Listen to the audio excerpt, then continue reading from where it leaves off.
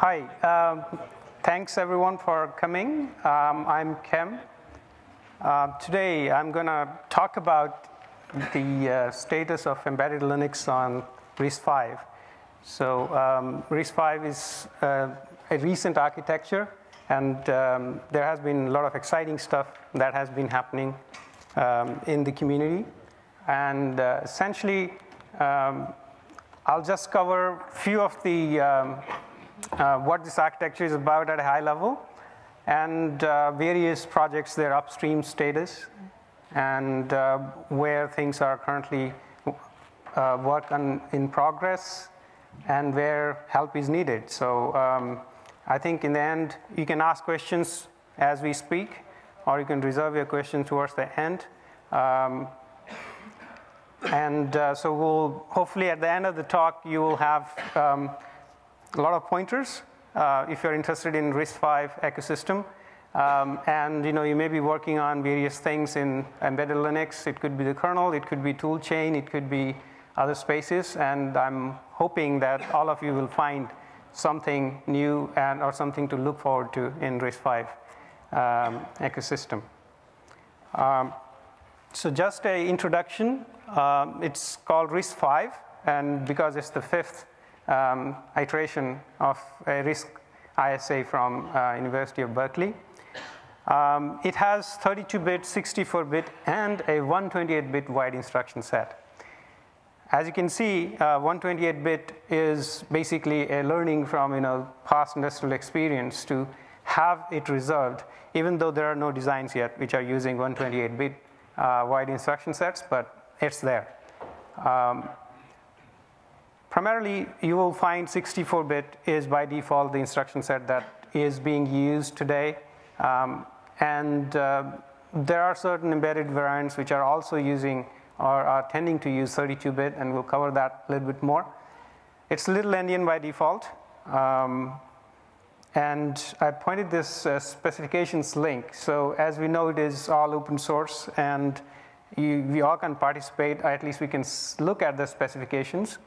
So I encourage you to go there and look for all the specs that has been designed. Certain specs are still being discussed, and some specs are locked down, so they're available for implementation. And so feel free to look through, and if you have inputs, there are mailing lists. You can participate, provide your inputs. It's all open. So primarily, you will see this RV32i, RV64i, and all these conventions. So basically, there is a core instruction set, and then there are extensions. And they are denoted by these letters here. And for example, if you have an extensions to implement multiply, division, it will be denoted by M. Atomic memory access is by A. Floating point, similarly, double floating point, and compressed. And there is a naming scheme to represent the ISA that you have in the end. And there are also extensions that actually, which can be non-standard. And you would basically mark them with X. So there is this naming scheme that you would follow when you have a customized instruction set, because the idea behind is that you can enhance it the ways you want, provided you build upon the core instruction set. G is basically an abbreviation for general instruction set, and it's actually a combination of these extensions added on top of the base ISA. So you would see that it's actually expanding to RV64IMAFD. So we'll talk about this more, because this is generally what is being currently followed for various software ports.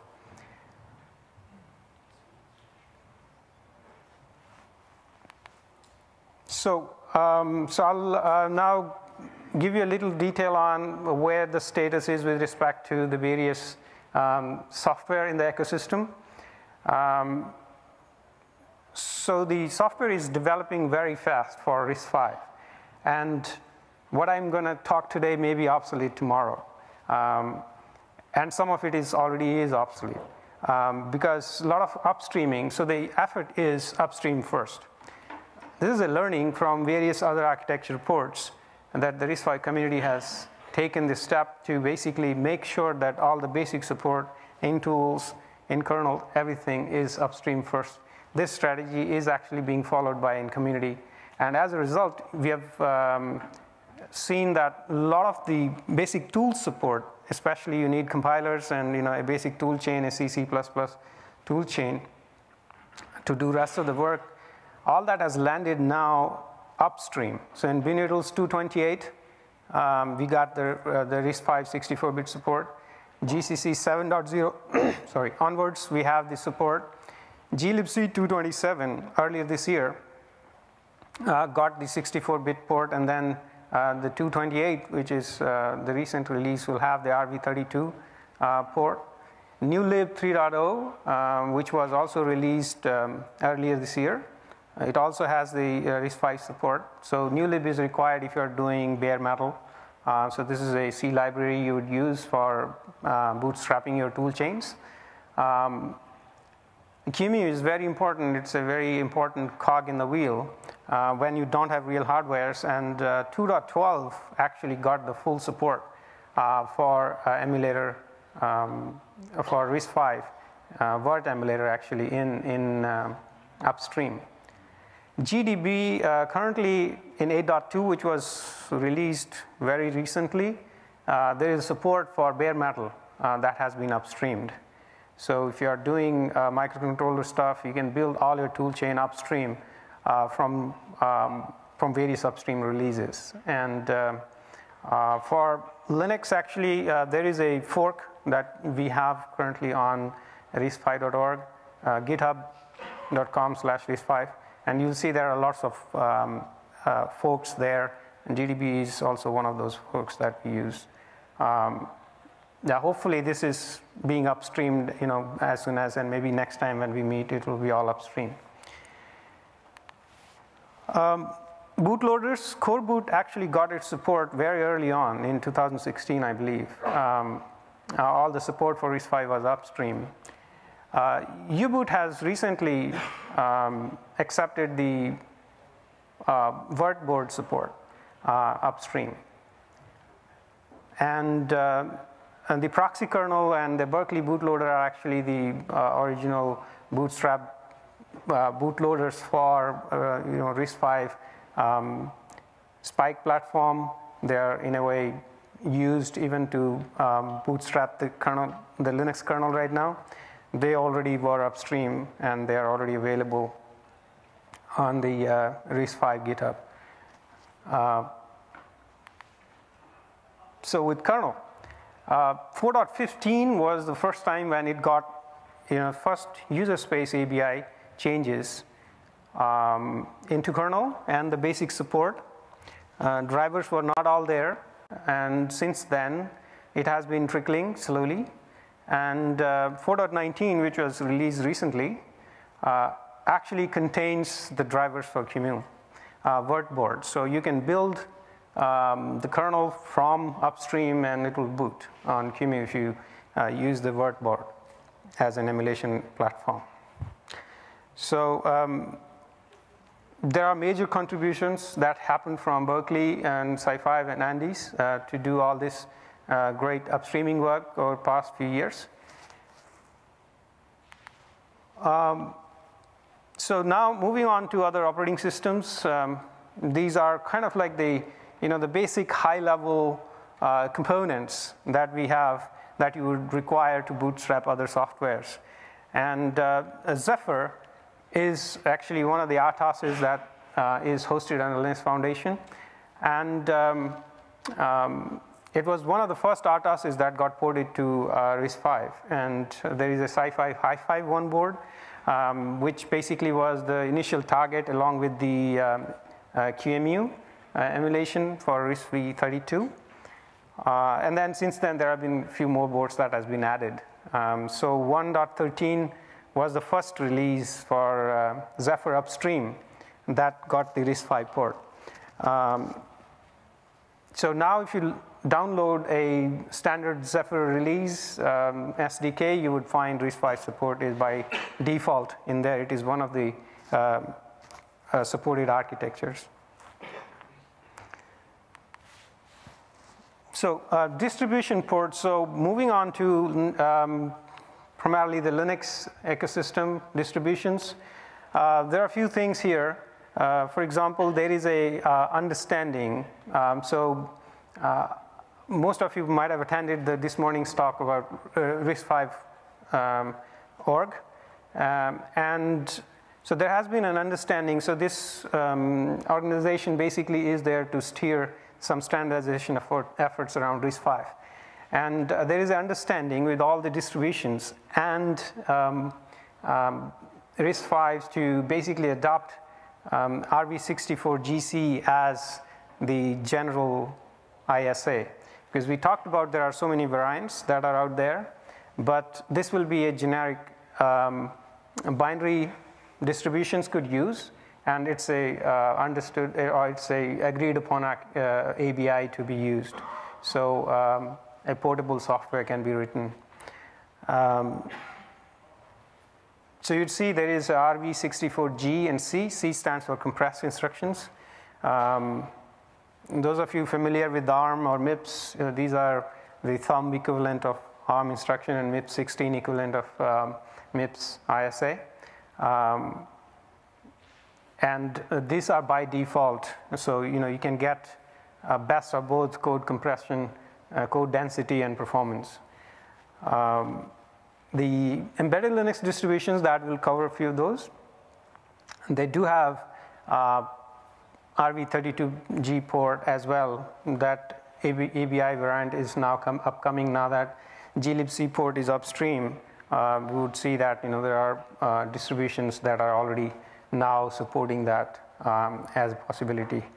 I'm not expecting that in desktop or server distributions to be the default, but embedded distributions and frameworks, they will still have these options. So if you're designing one of those boards, you might want to look at some of those infrastructures. Fedora has actually done a lot of initial heavy lifting, and they have actually a dedicated page up there now for which lists actually all instructions in detail, how you could install Fedora on RISC-V, or you can use an image to bootstrap into an emulator. And so they were releasing certain phases of bootstraps throughout last year, and the final bootstrap was finished earlier this year, which means that now RISC-V is like any other architecture supported in Fedora. And the Koji build form, which is the default build form for building the packages in Fedora, is actually churning out the RISC-V for RPMs like other architectures. And you can see Fedora 29 and Rawhide, which is their kind of like the bleeding edge Fedora. All the packages in there, they are now, they have moved over to build using their standard Koji build system, which is a great achievement for RISC-V within a few years to be one of the main supported architectures over there. Currently, it supports the Hi5 Unleashed board from Sci-Fi and also the QEMU, which is emulator. So you could have images installed either on QEMU or also on the Hi5 Unleashed board. Debian has also done a lot of work, and I'm just pointing to the top of that wiki. I encourage you to go there, read about it. I've included this one slide here, one graph here, that is from Debian packages, how many packages are, how many percentage of packages are building for various architectures. And it's not a very high definition here, but as you can see, RISC-V is somewhere, hovering around along with X32. So not bad, actually. It has left behind several other architectures that has been around for a long time. So what this tells us is, the porting effort is actually ongoing at an accelerated pace, and more packages are being ported as we move into 2019. And that's actually a great sign.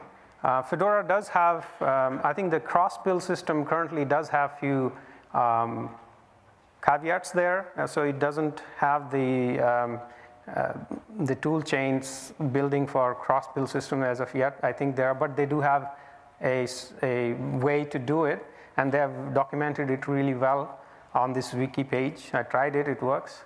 So if you are working with Debian, you are no less behind any other distribution if you are considering RISC-V.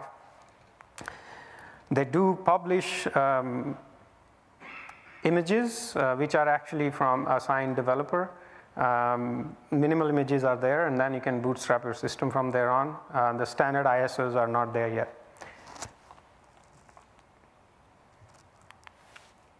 OpenEmbedded. So I'm also an OpenEmbedded developer. So I've been involved in doing port on OpenEmbedded quite a bit. So I can give you some information on OpenEmbedded as well. It was one of the initial distributions that was actually being ported to run on RISC-V. Back in those days, you didn't have QEMU. You had the Spike emulator, which is actually a Spike simulator, very slow but very good for accuracy and hardware simulation. It was sort of a fork, and it never merged back for a few years until last year when we started to work on it to upstream all those changes. So a lot of work was already done there, and so we started for upstreaming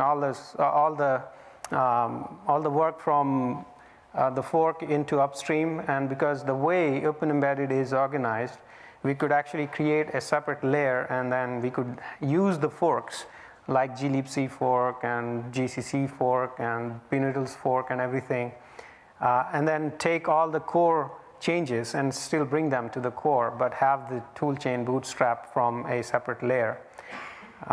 So that kind of helped to do the upstreaming effort fairly early on, while other distributions were probably doing some work, but primarily were pushing the changes upstream.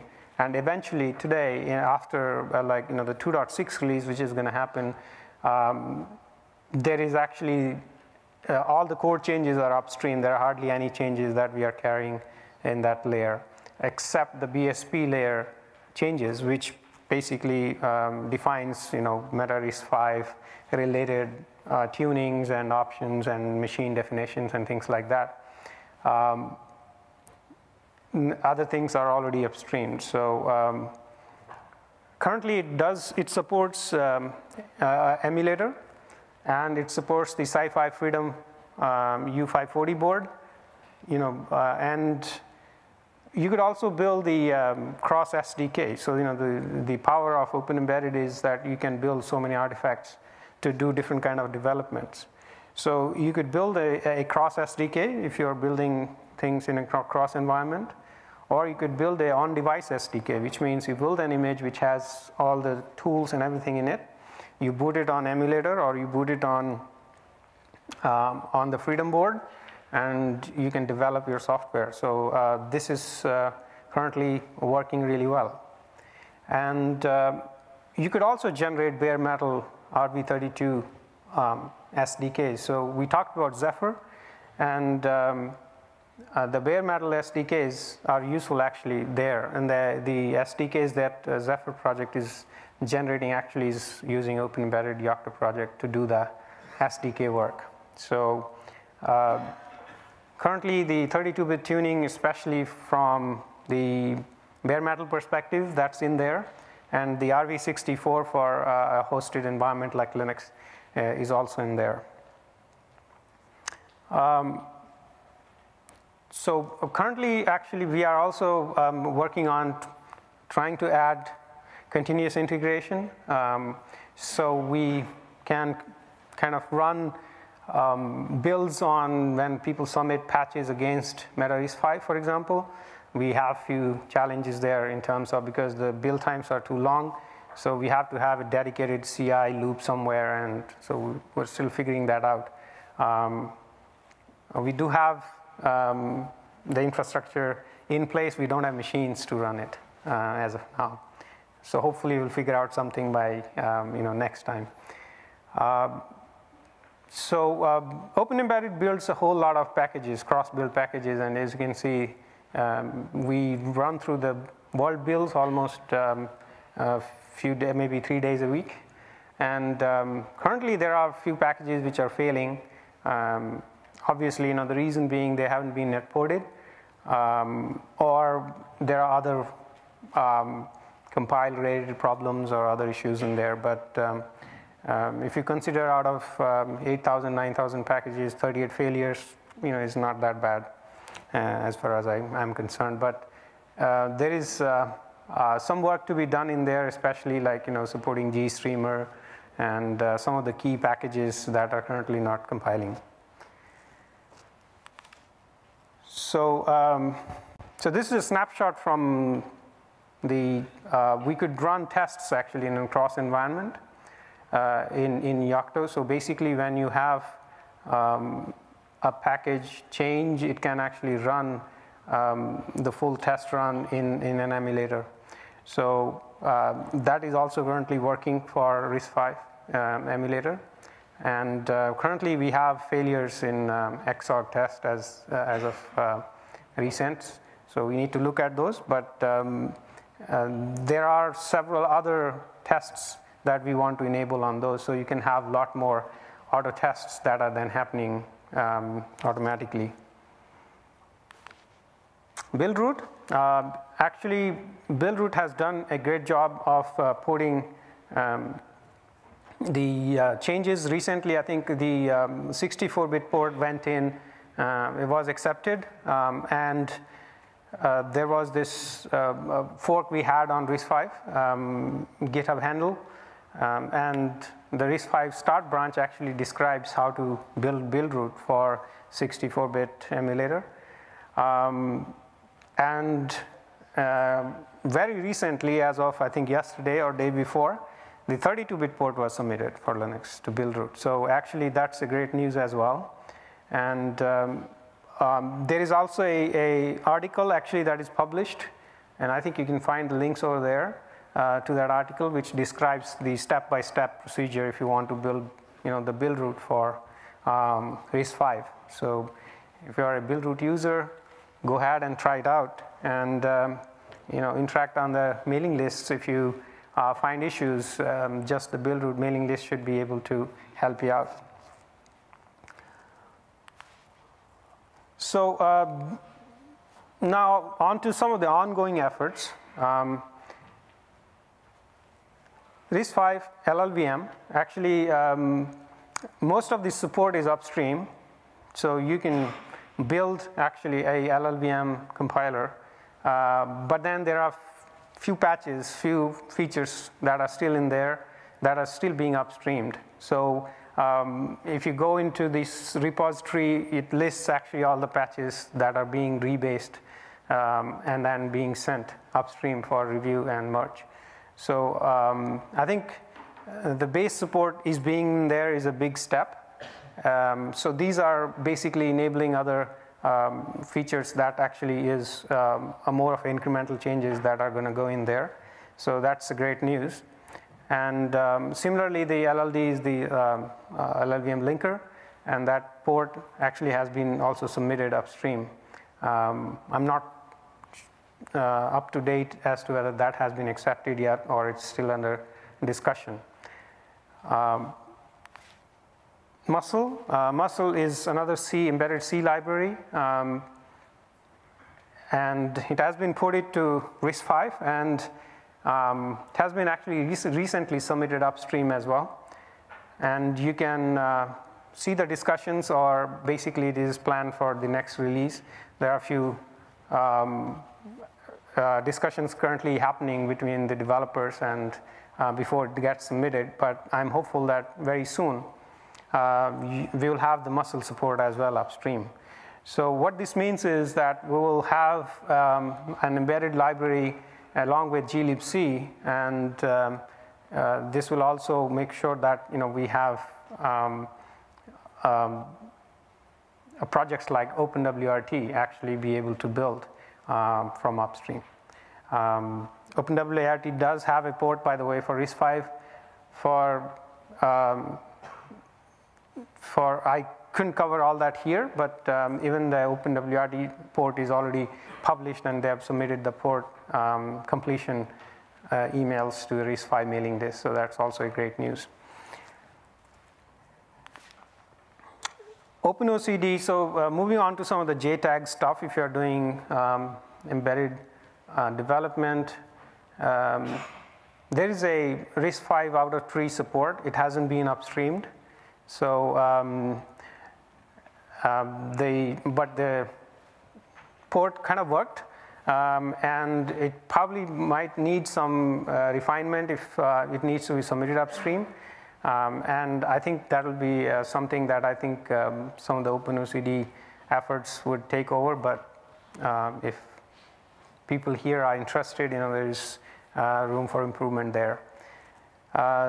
The Linux OS port, or the Linux application GDB port, as I mentioned earlier, is not upstream yet. It's available on the fork though, and so in due course, I think that's also going to go upstream.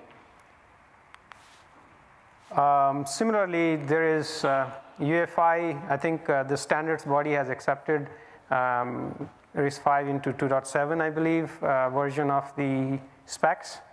And there is some work in Grub, V8, Node.js. I think all of these, there are all the ports are available on, some of these ports are already available on RISC-V handle, and in some cases they are fully functional ports. In some cases they may be done on a previous version of the package, and it needs to be first forward ported and then upstreamed. Similar for golang and others are also in the same category.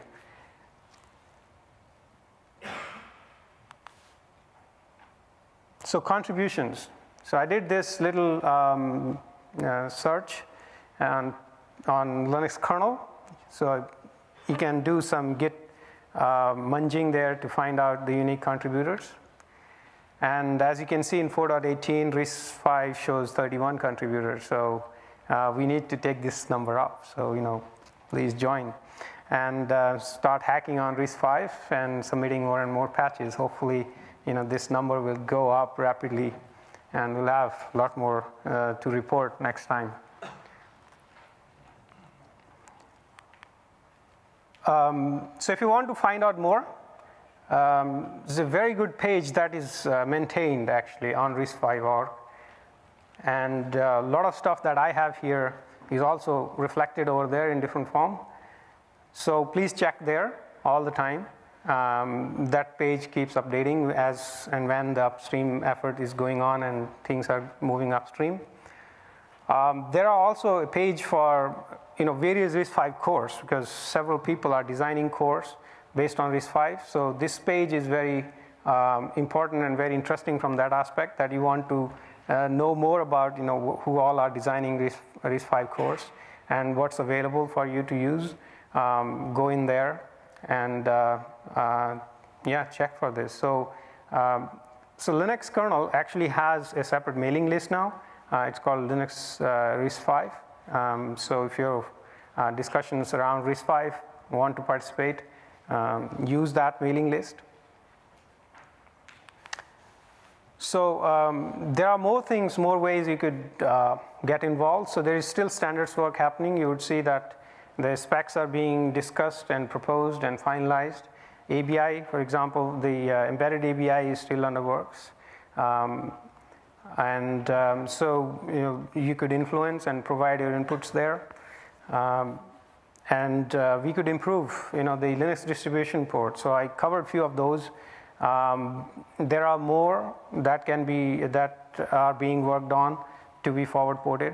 And then the existing ports, for example, can do better. There are loose ends that you could support to be fixed in the distributions that are already supporting it. And port more software packages to RISC-V. So if you are maintaining a package or using or developing a package that is not yet ported to RISC-V, go ahead. You could basically, currently you have everything to start porting those packages to RISC-V. Most of the software is upstream, right? So you really don't need forks. Upstream first strategy is actually core to the RISC-V software development community.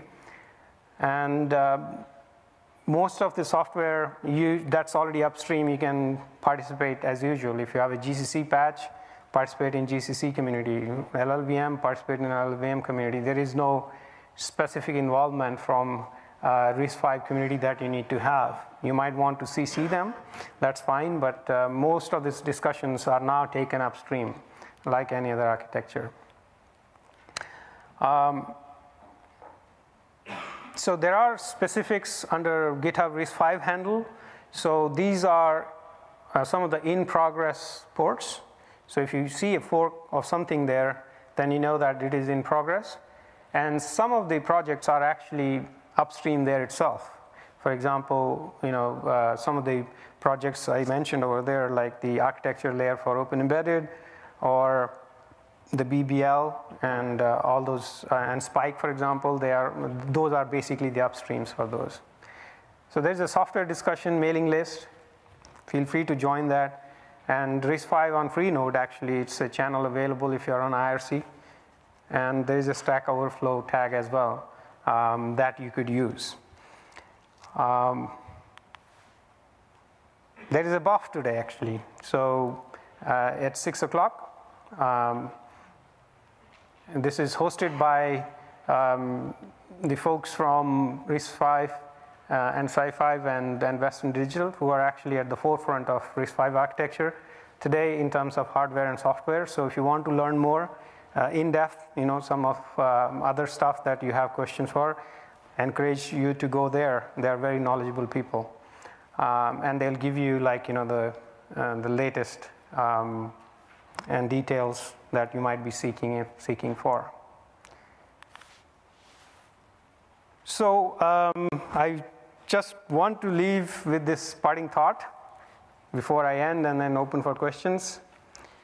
Seeds of change. So so many years ago, there was this mail that was sent, which was describing, I wrote this small OS, and then you want to play around with it, please go ahead. And today, that project is 22 million lines code, 14K plus contributors, and it's actually the most successful open source software project.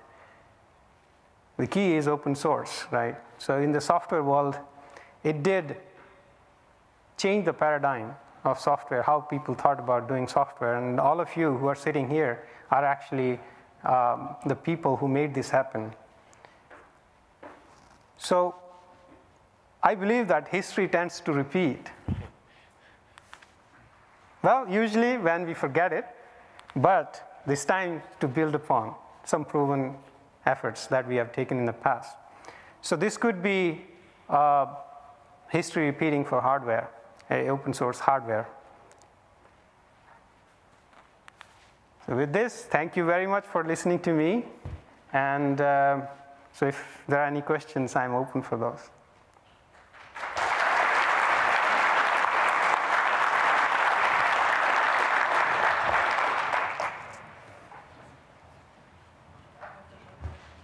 Yes? As far as I understand, the Sci-Fi is the most affordable or already implemented processor now. And the question is it micro-coded or not? Is it micro-coded? Yeah. So I actually don't have much information into this area, but it's a ASIC, it's a CPU implementation. That is based on RISC-V. I'm not sure if it is micro-coded though, it's a pure design, yeah. It's not. Paul might have more details. No, I said it's not. It's based on rocket chip. Rocket Ship is all open source instead of on GitHub. Yes, sir. Okay. Have you tried, regarding the Yocto OpenEmbedded build, have you tried building the SDK with newlib? So question is, have you tried building OpenEmbedded SDK with newlib? The answer is no. We haven't yet tried it. Well, in a way, yes. We've tried the bare metal builds for OpenEmbedded that did not use newlib as per se as a library, but it used it to bootstrap it. So in a way, yes, but the new ways that you probably think where we add newlib as a library option, that hasn't been used. So it has been used just to bootstrap it. Okay. Yeah, because it's primarily done for Zephyr, and Zephyr doesn't need any libc. They have their own. Yes, sir. How much is a development board? So can you repeat your question? How much does the development board cost? So development box costs just below $1,000. But keep in mind, it's a very high-end board, and it's first of its kind, right? So it's just going to go down as we kind of like have more iterations of those boards. And currently, I think it might be a little on the higher end of the pricing. And I'm hopeful that there are more boards coming, which will be basically affordable. And I see that happening very soon.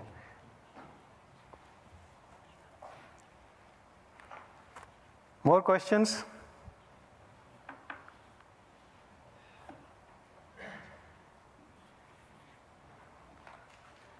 Okay. So going once, twice? No more questions? Okay, thank you. Sold. Thank you very much.